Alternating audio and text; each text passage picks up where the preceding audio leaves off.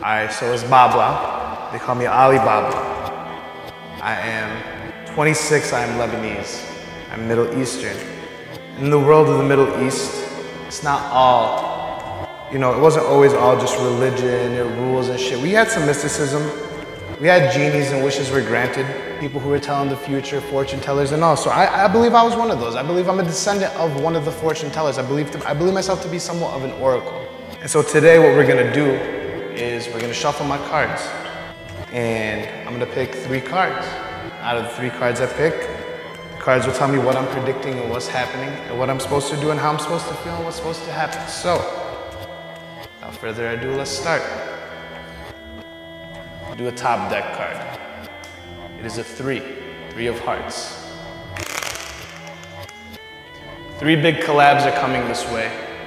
They'll be coming through in the summer. I'm still hoping on the ASAP and French Montana collab. That for sure, that's gonna be the big one. That's gonna be the one that I'm waiting for. The one that everyone's going to enjoy. T-Grizzy and Yachty are gonna work a lot more. T-Grizzy and Yachty are definitely gonna do a lot more work. And that's definitely gonna be something to look forward to. Yachty's been on a Detroit flow lately. Detroit's been fucking with Yachty lately. T-Grizzy being the sound of Detroit right now. Definitely something coming with them too. They fuck with each other a lot. Final collab, the collab that already happened, which is the J. Cole, Lil Pump collab. That collab already happened, but we're gonna get some music out of it. It's not just gonna be that interview. We're definitely gonna get, I'm calling at least 3 songs out of J. Cole and Lil Pump. And whether it just be them 2 or whether it be J. Cole, Lil Pump, X 3 other people, it's coming.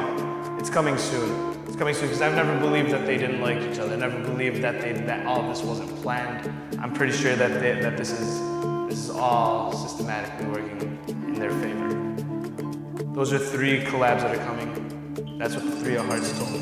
So let's see what else there is. Alright, so it's the Jack of Spades. Jack to me is a joker. Jack to me is a joker. Flop's coming soon. I'm gonna call Tekashi. Tekashi has an expiration date of, honestly, maybe till the end of the summer, because I don't even see this huge rap shit being continue to be perpetuated. I'm pretty sure it's gonna fall off soon. You can only have so much hype being the internet troll fuckboy that everyone hates on. You can only, the songs are great, but it's getting repetitive. 6 for 6, congratulations, but eventually we're definitely gonna move towards more, actually no, we're gonna move towards less of this aggressive, attacky type shit and more towards collabby, buildy, like we're gonna build towards more linking and building versus the I'm gonna attack you, I'm gonna kill you type shit. It's definitely, I think we're moving away from that for sure.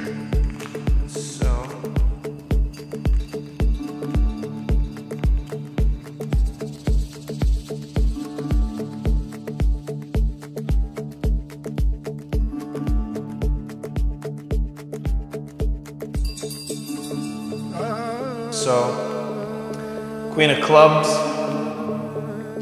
females are gonna make a huge wave, bigger wave than they've already made. We just got Cardi and Nicki, so this is a huge introduction. Their beef, their music, all of this is just an introduction to the way females are gonna come into the game. You're seeing a lot more Cash Doll popping up. She's popping up with Meek, Out popping up with Meek. You're seeing a lot of Cuban Doll coming up. She's doing a lot. She's doing shit with Yachty. What are the names? City Dolls? City Girls? City Girls. Yeah, City Girls coming up as well. I think, especially since I think we're gonna move into a little bit more of an R&B type wave, a little bit more singing, a little bit less, like I said, aggressive attack type rap. We're gonna see more singing and a little more R&B, so you're gonna see a lot more ladies coming into play. I think 2019 is the year of female when it comes to hip hop and hip hop, R&B, culture, rap. I think it's the year of female for sure.